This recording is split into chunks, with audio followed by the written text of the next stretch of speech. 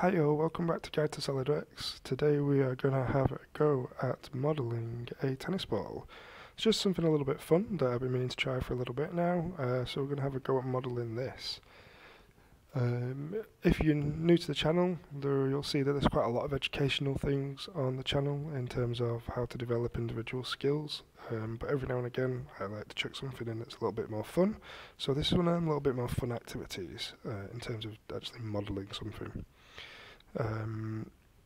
Hope you enjoy this. Let's dive straight into it. Okay, let's start looking at modelling the ball then. So on the front plane, I'm going to create a sketch, and I am going to create two circles from the centre of my origin there, and they are going to be, the outside circle is going to be 2.7 inch. Oh, try that again. 2.7 inch. We'll set that as the size. Now it'll show me the value in millimeters because I've got my unit set to millimeters. But just because they're set to millimeters doesn't mean I can't enter values in inches. As long as I add the units after, that's fine.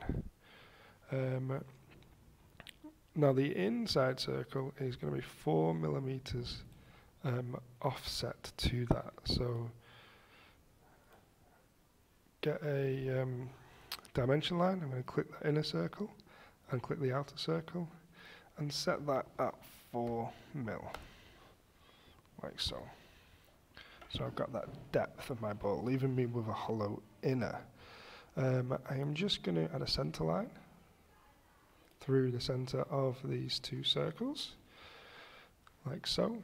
And I just want to close off the top, zoom in so you can see, close off the top there, and repeat the same at the bottom. All I've done there is just hit enter and it repeats the last tool selected, so in that case the line tool. So I've closed off the top and the bottom there, and I'm just going to trim away my excess circle that I don't want, so I'm going to trim away this half, leaving me with the semicircle shape there. Okay, now I've got that around the center line, so if I go to features and go to revolve, I can revolve that around the center line like so. So it's come up with a preview. If I'm happy with it, it's going 360 blind all the way around, so I'm happy with that, so I can tick there. And it'll give me the solid model of that. Now, from there, what I'm going to do is I'm going to sketch the shape of where the rubber cutout goes. So that sort of U shape. So if I go to my top view and pick the top plane and sketch on that top plane, I'm going to create this shape. So I'm going to draw a circle. Now my circle here is going to be a radius of 50, like so. And I'm going to draw a line coming down here to the edge, and another one on the other side as well, from there down to the edge, like so. Now this is showing that it's not fully defined, so I'm just going to click there and click there, make them horizontal, a vertical relationship, sorry, so that they are in line with each other. Now, I only want this U shape, I don't want this end bit of the circle, so I'm just going to trim that off. So trim, I'm going to use trim to closest, and just trim that excess off like so, leaving me with that shape there. Now, that's a 2D shape, so if I turn the model, you'll see there, that's a 2D shape in the center. What I want is that U shape to be around the top and the bottom. So I want to get it onto the surface of this. So to get it on the surface of this, I'm going to go to features, I'm going to go to curves, and I'm going to split line. Now what that will allow me to do is if I use the projection option here, I can project this sketch onto, if I click in the second box there, the surface of this circle. Okay, and if I tick there, like so, it'll go both sides up and down, but because of where it connects, it will also follow around the outside like so. So I've got that general sketch shape that we get on a tennis ball. Now, at the moment, all that is a projection onto here. I can't actually model really very well with that. So what I'm going to do is I'm going to convert that into a sketch itself on the surface of the model. So I do that by creating a sketch, but I'm not going to create in a plane this time. I'm going to drop down my sketch option, and I'm going to use a 3D sketch. Okay. Now, if I click on them projected lines, like so, or then projections,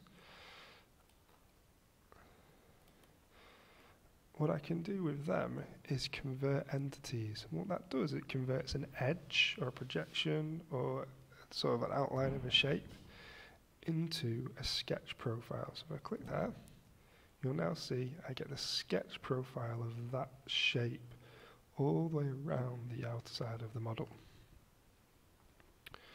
Okay, I'm going to come out of that sketch there. Now what that's going to allow me to do is use that sketch to sweep a shape or sweep a cut around. But I need to create this shape that I want to cut out of it. So I'm going to go for a side view, or the front view in this case. So I'm going to go to the front view of the model, and I'm going to sketch on that front view. And I'm going to create a straight slot shape for the cutout for the groove all around the tennis ball. So if I draw there and there, and drag that out a little bit, that will give me the general shape that I want, but not the size. So if I click the center point of that, and click the line that I created, I'm going to pierce that center point to that line. Now to make sure that it follows the curvature correctly, I want to make this line here tangential to the outside of my sphere, like so. Okay, now I can set the sizes to this. So I'm going to go across 0.75 and they give it a diameter or a radius of let's go 1, like so. Okay, and with that I'm going to cut that out following that sketch that I created a second ago. So if I go to features and let's exit the sketch we're in, I'll then get the option to do a sweep cut. So I'm going to use sweep cut. It's picked up that profile because I still had it highlighted, so that's the profile that I want to sweep. And then the path that I want to sweep along is this line here. Okay. And it should follow that path all the way around back to the beginning because the actual sketch itself is linked all the way around. So if I tick there, and you can see now that I've got that cut out into the ball shape. So what I'm going to do is select that cut out there, and I'm going to change the appearance of it. Because in a tennis ball, this bit is generally a white rubber, so let's make it a white rubber. Let's try that again. Appearance, cut. So we're going to turn that into a white rubber. So my appearances up here, I'm going to drop down my appearances. I'm going to go to rubber, click on that, and it'll give me different options. I can have a matte, a gloss, or a textured. I'm going to go for a matte rubber, but I don't want it in sort of a grey-black. I want it in white. So over on this side, I can change the colour of it. So click on there. So this option gives me the texture, and then this option over here can give me the colours. So if I tick on that now, you'll see it's changed to sort of a whitey colour. You'll see it better if I change this so that we go to a shaded shape. And you see now I've got that white colour in there. Okay. Now the outside face is here, that one, and that one. I want to be the green texture of the tennis ball. So again, I'm going to edit the appearance on them. So I can click on the actual faces themselves rather than clicking on the model in here. And this time I'm going to edit the face. And if I come down, and again, I'm going to change from rubber, but I'm going to use a fabric this time. So let's go to fabric. I'm going to drop down fabric and use a cloth. And if I go right down to the bottom, I've got a burlap sort of texture. Now that's a really nice texture for a tennis ball, but it's the wrong colour. So let's get a colour that's more appropriate. There we go, so like a greeny colour. I'm going to tick there, and we should get that lovely green colour of our tennis ball that we are after. Okay. So once we've got that green colour of our tennis ball, we can then go into actually creating a rendered view of this model, so it actually looks like the real product. So if I go into my Solidworks add-ins here at the top, and I can go to Photo View 360, that will add in the render option. Okay, so if I go to Tools here, and I go to Final Render, open the top option here. Now I'm going to click on this, it's going to give me some options. And as soon as I click one of these options, it will start the render process. So for the sake of this, I'm going to continue without a camera or perspective. But you can add a camera in or perspective, so I'll do a tutorial based around how we do renders and how we add cameras in and things. But for this, for a quick one, I'm just going to use continue without a perspective. Now this will take a minute or two. You'll see in a second a new screen will pop up. What I am going to do, rather than just you watching this take a while to render, I am going to leave it to render, and I'm going to show you the finished outcome in one moment. So I'll leave you there, and I will be back in 1 minute to show you the outcome. Okay, and then from our final render, this is the outcome that we get.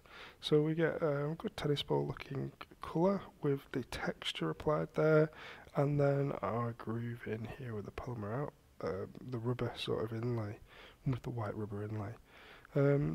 So that's just taking you through a full model of a tennis ball. Now this render that we've created will be varying in time depending on how quick your processor is, so I have just skipped onto here, and that's why you'll see a bit of a time jump and not going through the full render process, because it might take a few minutes to actually get to this point. So I hope you've enjoyed this tutorial, and if you're new to the channel, please subscribe. If you're a regular watcher, please give us a big thumbs up if you're enjoying the content, and I will see you all again soon in the next tutorial. Thanks for watching, and bye for now.